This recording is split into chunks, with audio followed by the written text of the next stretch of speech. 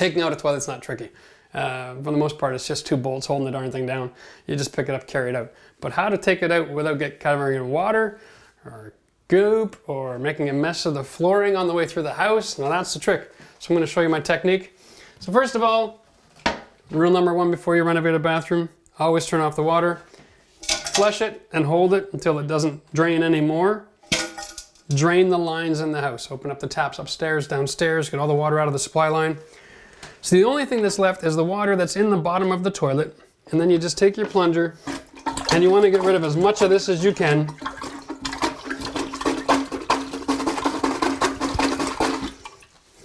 Because in the toilet itself has a P-trap, just like underneath your sink. And so there's a certain water level. And when you can get that down, when you're picking it up and moving it around, it won't splash over the edge and come out the bottom. So if you can force it out now, watch out.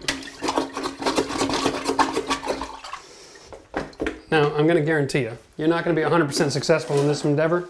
Doesn't really matter. Because my technique is a 2-man technique. Here's the bolts.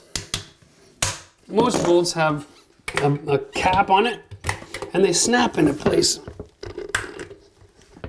And the trick is to just get underneath it and then pop it off. Now you'll see the setting bolt here. It's just a brass bolt that's attached to the toilet flange. Sometimes you need pliers. Once you get a couple of twists, usually they'll just run off with your fingers. Just take off that nut. And then the washer assembly. And then don't forget to disconnect the water supply. Generally speaking, these water lines are supposed to be hand tightened only. So don't grab tools, just reach back.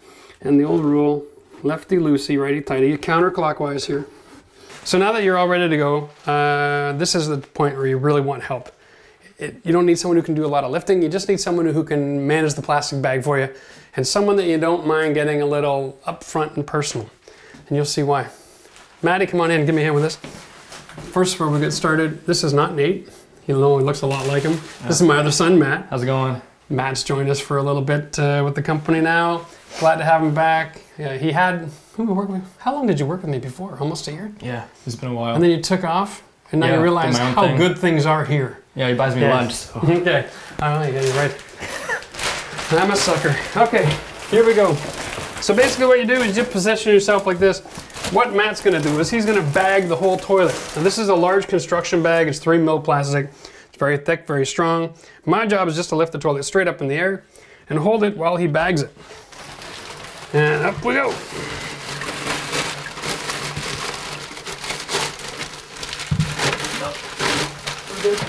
Okay, yeah. Now I'm gonna walk out so we can show everybody. Very important here that you come right up the other side, right? As much as you can. We'll just set this down. So now what we have here is we've got control over the water. So if any water inside that toilet spills over that little P-trap that we talked about, it's going to be trapped in the plastic bag while you're carrying it out. This also makes it easy for 2 people to carry out because I can hold the tank and I can actually grab the plastic itself to carry that up. But before we go, can I have the coffee cup? Here we go, my favorite. I have one of these every day. I keep it in the truck for just this occasion. Every time you open up the flange of the toilet, you do not want sewer smells, stick your old coffee cup in there. Now you're good to go. Just hold this level. Stand up straight, it's okay. There we go.